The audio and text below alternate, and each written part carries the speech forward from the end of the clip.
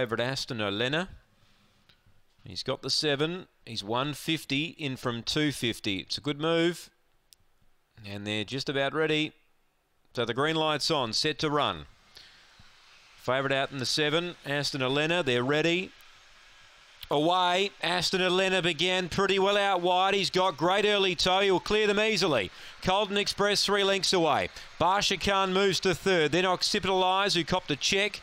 Shimcam went around it, and American Mustard last. Aston O'Lena wants to use plenty of the track, but it's about 5 in front. It's running very wide. Colton Express is trying to pick it up, but Aston O'Lena a bit wayward. Colton Express coming. Oh, I think it missed.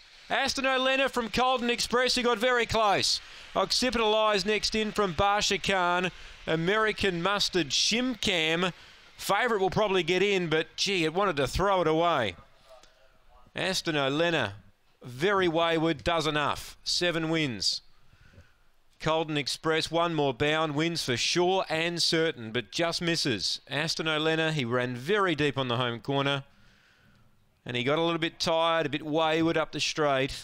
But he's done enough. Colton Express was coming. First look here at Murray Bridge. He really appreciated the long home straight.